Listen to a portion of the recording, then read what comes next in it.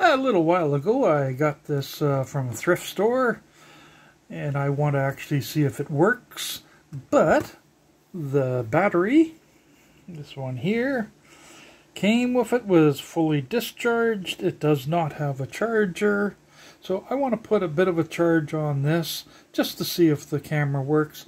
If the camera works, then I've got a little project for it. So I need to make a charger for this. Well, back in 2022 in January, it's now 2025, January, I bought some of these. Would I buy these again? No. Basically, this part here is a lithium-ion charger, battery charger. But it's got no protection. It's going to hope that you've got a lithium-ion battery that does have protection built into it. But it also has this other section here, which I'm not going to be using today, though it will be hooked up, is a boost circuit. So if you had a lithium-ion battery here with charge or with protection, then what you could do is have power plugged in here, battery here, be outputting up here at say 15 or 20 volts, keeping in mind that this chip here is a B628, and I had another video where one of these things caught fire. So they're not that good for high ampage. But if this was a lithium-ion battery with protection, then if you lose power here, it could then power this circuit. If you have a lithium-ion battery here without protection, then if you lose power on this side here coming in, the lithium-ion battery could total discharge down to below safe limits or good limits for the battery. Now, the people that built this thing, actually for the charge side, actually followed the recommended procedure or schematic, with the only difference is that this is supposed to be a 0.4 ohm resistor, and they've got a 0 there. For the capacitors, I don't know, I can't measure them, but hey, they're probably not going to skimp on those. Yeah, right. Okay, now, the other thing is that this thing here, this board as is, with the little programming resistor there, which is that one there, is designed to put out 1 amp of the charge cycle at the maximum charge cycle, which is this here. So what it'll do is, if the battery is flat, then it actually detects it, and I'll show you a block diagram of this thing in a moment. It detects it and does a trickle charge at 1/10 of whatever you've got this set for the maximum charge current. So if you use a 5K resistor for the programming resistor, it actually outputs 250 milliamps at the maximum, which then is way down here. And then would have a trickle charge of 25 milliamps. And that's the route I'm going. Now I don't have a 5K resistor, I've got a 5.1. Close enough. Now, so that covers this part. So obviously I have to change that, and I've got some here. I came across one data sheet, and only one out there. Most of the data sheets are a couple pages, but this one actually, even though this is the only part I can make real sense of, since the rest is in Chinese, they got a block diagram. And it actually shows here that they've got an internal source of 2.9 volts. So when the battery is less than 2.9, it actually probably has this thing switched over to the lower end. And then once it hits that, it switches back up to the full charge rate. You'll notice though that all this is op amps, comparator setup in here, voltage dividers. There's no real ON current sources. There's no microprocessor or nothing.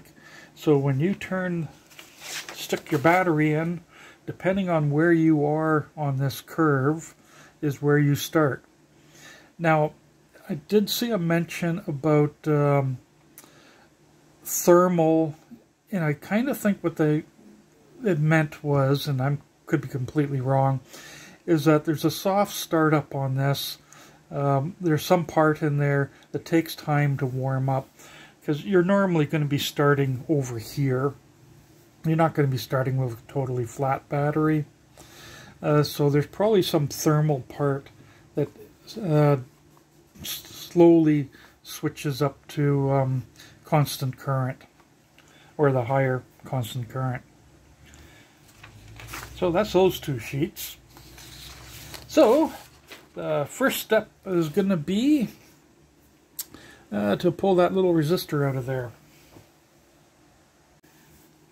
So there's the original 1200 ohm resistor, and here's the one I'm going to use to replace it. I'm probably going to have to just do this off camera, but I shall try. Oops, bit of solder.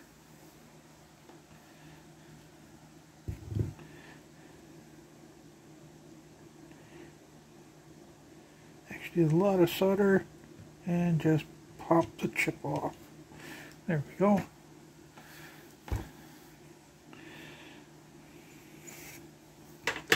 And now, let's try putting the other one straight back on. Oops. Man, are these things tiny.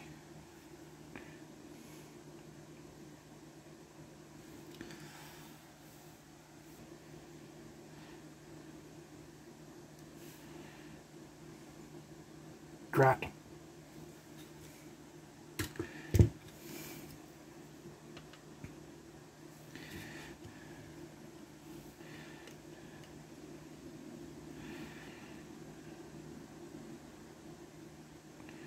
There we go.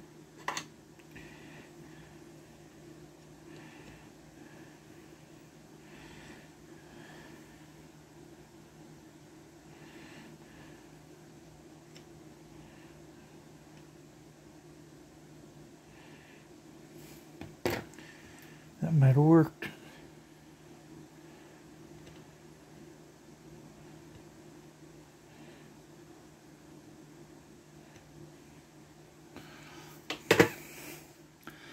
Okay.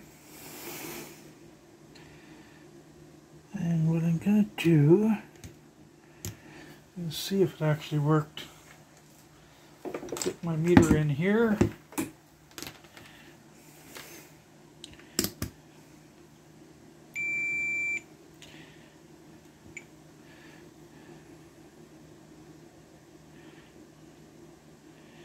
.14. Let's go from this point here to that there. Good. Resistor actually worked or works. So after a bit of cleaning with some isopropanol, looks not too bad. I think I was using a 0805, and I suspect that was a 0603 resistor, but it fits. And now attach my fancy dancy charge board.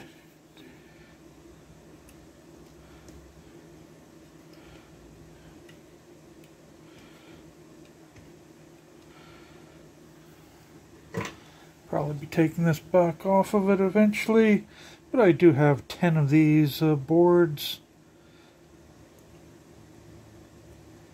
When shipping would cost more than the product, you might as well buy 10 of them. So, that's good. So now it's just going to be a waiting game. I'll periodically check the temperature on this.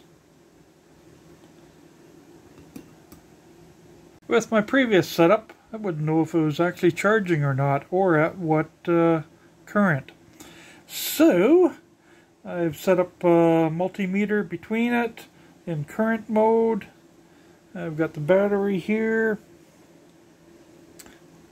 I did take a reading on the battery, and it's reading over 2.9 volts after that brief time hooked up.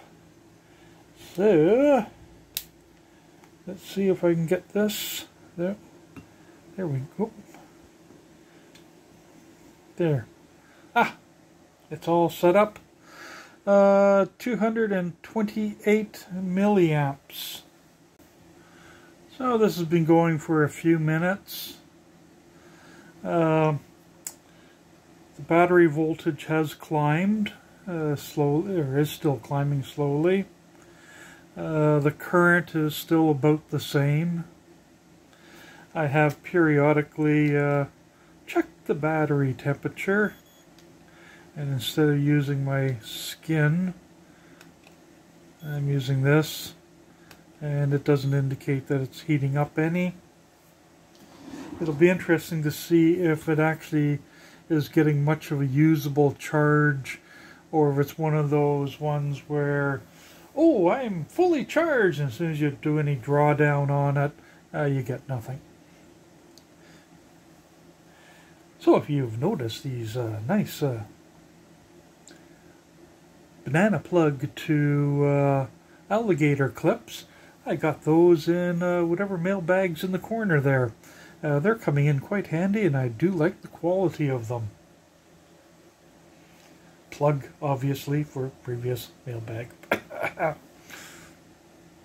I'll shut up now.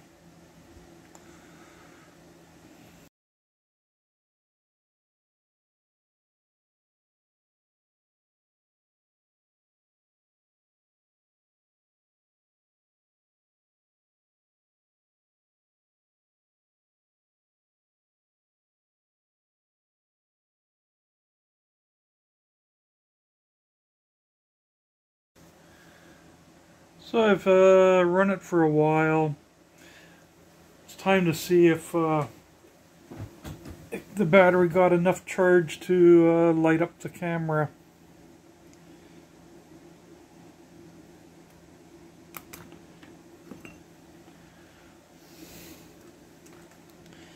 So here's the camera.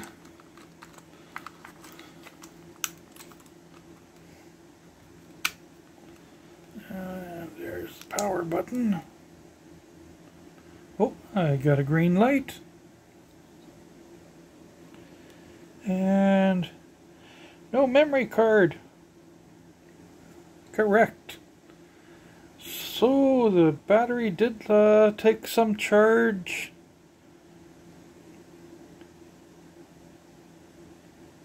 Yeah, not bad for 50 cents. Oh, okay, let's see.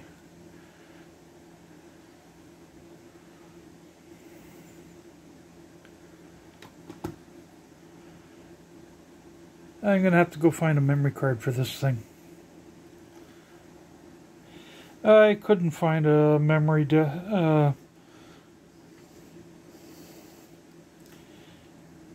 edit. I couldn't find a memory card adapter for it.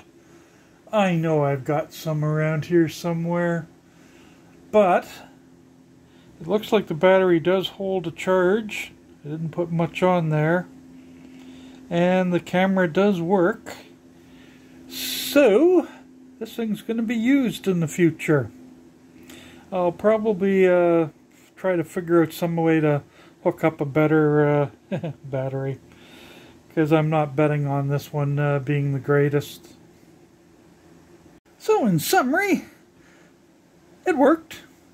It charged the battery. The camera works. Would I do this, recommend doing this? Only if you're desperate. Would I walk away from this while it is charging? Not a hope.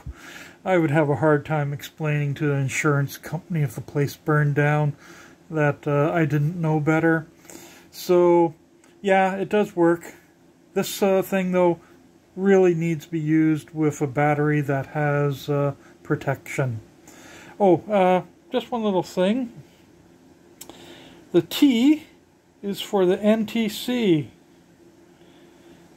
I checked this one, and it's got about 100K NTC.